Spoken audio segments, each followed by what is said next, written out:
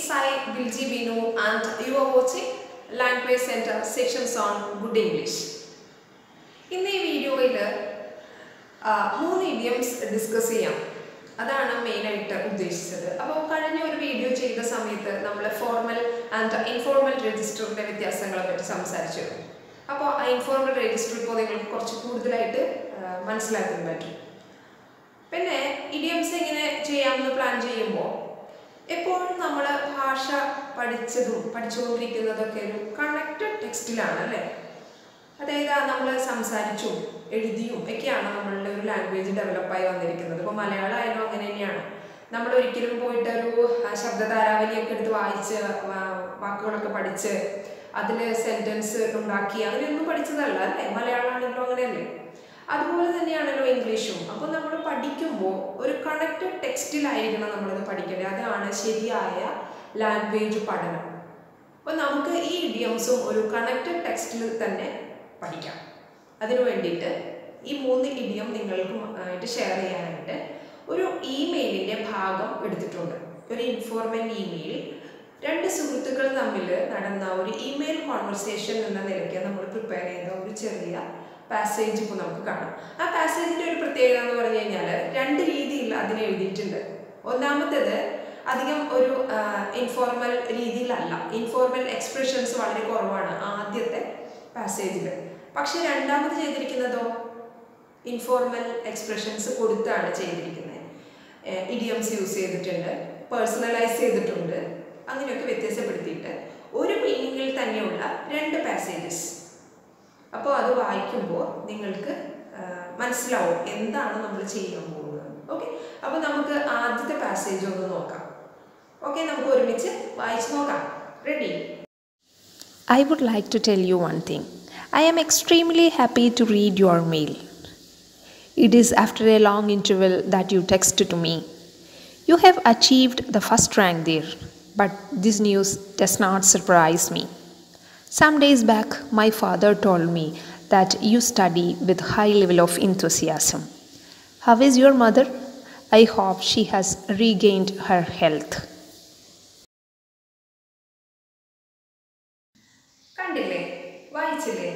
ഇതാണ് ഒന്നാമത്തെ പാസേജ്. ഇനി ഇതുപോലെ തന്നെ ഇതേ അർത്ഥത്തിൽ പക്ഷെ കുറേ കൂടി ഇൻഫോർമലായി പേഴ്സണലൈസ് ചെയ്ത് പിന്നെ ഇഡിയംസ് ഒക്കെ ചേർത്ത് നമ്മൾ ഒരെണ്ണം കൂടെ എഴുതിയിട്ടുണ്ട്. അതുകൂടെ ഒന്ന് നോക്കാം. ഓക്കെ, എന്നിട്ട് ഇത് വ്യത്യാസം നിങ്ങൾ തന്നെ ഒന്ന് മനസ്സിലാക്കണം കേട്ടോ. മനസ്സിലാക്കണം. എന്നിട്ട് നിങ്ങൾക്ക് എന്താണ് അതിൽ നിന്ന് മനസ്സിലായതെന്ന് കമൻറ്റ് ബോക്സിൽ എഴുതണം. അപ്പോഴാണ് ഈ വീഡിയോ എത്രത്തോളം എഫക്റ്റീവായെന്ന് ഞങ്ങൾക്ക് മനസ്സിലാവാൻ പറ്റുള്ളൂ അല്ലേ. അപ്പോൾ നമുക്ക് രണ്ടാമത്തെ പാസേജ് ഒന്ന് നോക്കാം. വായിക്കാം. I have one thing to tell you. I was in the heaven to hear from you. That too after long ages. You are topper there, but no surprise for me. You know, even the other day Dad was saying you sink your teeth into studies. How is Mom? Hope she's back on her feet. കണ്ടോ? ഇപ്പോൾ കണ്ടോ 2 രീതിയിൽ അത് എഴുതുമ്പോൾ വ്യത്യാസം.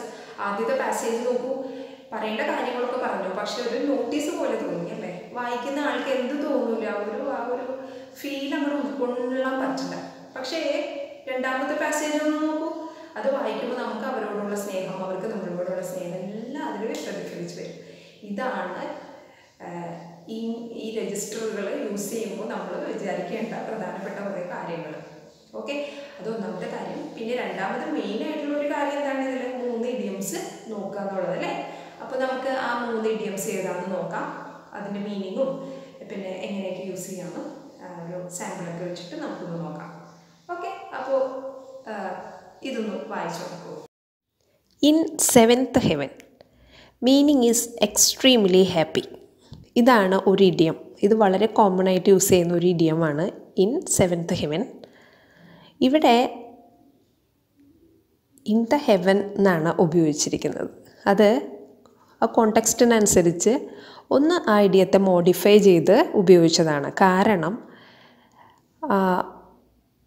പലർക്കും പല രീതിയിലായിരിക്കും സന്തോഷം അല്ലേ. അപ്പോൾ ഒരു ഫ്രണ്ടിൻ്റെ ഒരു മെയിൽ വായിക്കുമ്പോൾ കിട്ടുന്നൊരു സന്തോഷം എന്ന് പറയുന്നത് അതിനെ നമ്മൾ ഭയങ്കരമായിട്ട് പൊക്കി പുകഴ്ത്തി പറയുമ്പോൾ അത് ശരിക്കും ഒരു എന്താണ് ആർട്ടിഫിഷ്യലായിട്ട് പറയുന്ന പോലെ കേൾക്കുന്ന ആൾക്ക് തോന്നും അല്ലേ. ഒരു ലെറ്റർ വായിക്കുമ്പോൾ കിട്ടുന്ന സന്തോഷം എന്ന് പറയുന്നത് അത്രയ്ക്ക് നമ്മളതിനെ ഒരു എക്സ്ട്രീം ഹാപ്പിനെസ് ആയിട്ട് കാണിക്കേണ്ട കാര്യമില്ലാത്തതുകൊണ്ട് കോണ്ടെക്സ്റ്റിനനുസരിച്ചിട്ട് അതിനെ ഒന്ന് മോഡിഫൈ ചെയ്താണ് ഇൻ ദ ഹെവൻ എന്ന് ഇവിടെ ഉപയോഗിച്ചത്. ഓക്കെ, അപ്പോൾ ഇൻ 7th ഹെവൻ വെച്ചിട്ടൊരു എക്സാമ്പിൾ നോക്കൂ. She got the American visa. I am sure she must be in 7th heaven. ആ കോണ്ടെക്സ്റ്റിൽ നോക്കൂ, ഒരാൾ അമേരിക്കയ്ക്കുള്ള വിസ കിട്ടാനായിട്ട് ഒരുപാട് ബുദ്ധിമുട്ടിയിട്ട് പഠിക്കുകയും കഷ്ടപ്പെടുകയും ഇൻ്റർവ്യൂസ് അറ്റൻഡ് ചെയ്യുകയും അങ്ങനെ ഒത്തിരി സ്ട്രെയിൻ എടുത്തിട്ടായിരിക്കാം അവർക്ക് ആ വിസ കിട്ടിയിട്ടുണ്ടാവുക. അപ്പോൾ അങ്ങനത്തെ കേസിൽ നമുക്ക് എന്തായിട്ട് ഉപയോഗിക്കാം? ആ ഇഡിയത്തിനെ ഏറ്റവും എക്സ്ട്രീംലി ഹാപ്പിനെസ് എന്ന് പറഞ്ഞ് കാണിക്കാനായിട്ട് ഇൻ 7th ഹെവൻ ഉപയോഗിക്കാം.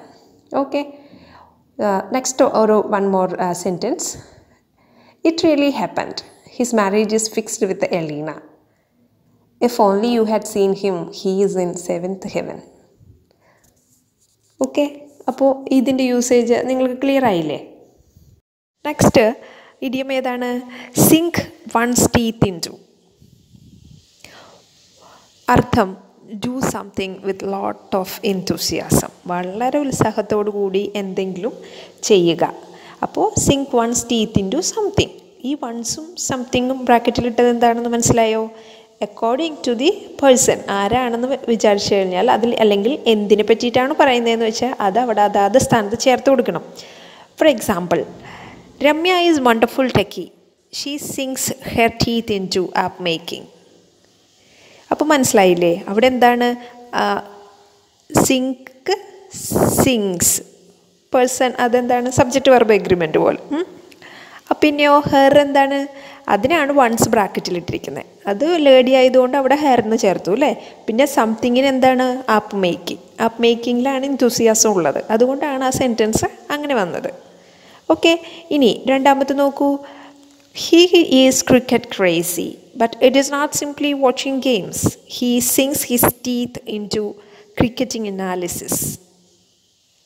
കിട്ടിയോ അതിൻ്റെ യൂസ്? കൃത്യമായിട്ട് നോക്കി മനസ്സിലാക്കണം എവിടേക്ക് എങ്ങനെ ചേർത്തു എന്ന്. കേട്ടോ? Next, back on once feet. Meaning is be healthy again after A period of illness. കുറേ കാലത്തെ അസുഖങ്ങൾക്കോ അല്ലെങ്കിൽ എന്തെങ്കിലും ടൈപ്പിലുള്ള ആക്സിഡൻറ്റ് അതുപോലെ എന്തിനെങ്കിലുമൊക്കെ കഴിഞ്ഞ് അവർ സുഖമായിട്ട് തിരിച്ച് അവരുടെ കാര്യങ്ങളൊക്കെ ചെയ്ത് അല്ലെങ്കിൽ എന്താണ് വീണ്ടും കാര്യങ്ങൾ ചെയ്യാനുള്ളൊരു പ്രാപ്തിയിലേക്ക് എത്തുമ്പോഴാണ് നമ്മൾ എന്ത് പറയുന്നത്? Back on once feet. ഇത് നേരത്തെ പറഞ്ഞ പോലെ വൺസ് എന്നുള്ളിടത്ത് നമുക്ക് എന്താണ് അക്കോർഡിംഗ് ടു ദ പേഴ്സൺ ചേർത്ത് കൊടുക്കാം. സോ എക്സാമ്പിൾ നോക്കാം. We must start our shoot next week it self. Hope I will be back on my feet by then. Okay, പെട്ടെന്ന് ഷൂട്ട് തുടങ്ങാം. എന്താണ്? ഞാൻ ഓക്കെ ആയിട്ടുണ്ടെന്ന് അപ്പോഴേക്കും ഞാൻ ഓക്കെ ആവും. Okay, then next, don't worry, I met him last Sunday. He is almost back on his feet. വിഷമിക്കാനൊന്നുമില്ല, ഞാൻ അവനെ ഞായറാഴ്ച കണ്ടിരുന്നു. പിന്നെ എന്താണ്? അവൻ ശരിയായി, അവൻ ബാക്ക് ഓൺ ഹിസ് ഫീറ്റ്. അപ്പോൾ ഇതാണ് 3 ഇഡിയംസ്. ഈ വീഡിയോയിൽ പഠിപ്പിക്കാൻ ഉദ്ദേശിച്ച 3 ഇഡിയംസ്. നിങ്ങളിത് മനസ്സിൽ വയ്ക്കണം. പിന്നെ എപ്പോഴെങ്കിലും കറക്റ്റായിട്ട് ഒരു കോണ്ടെക്സ്റ്റ് വരുമ്പോൾ യൂസ് ചെയ്യണം. ഇനിയും ഇഡിയംസ് ഒരുപാടുണ്ട് ശൈലികൾ ഇംഗ്ലീഷിൽ നമുക്ക് നോക്കാം.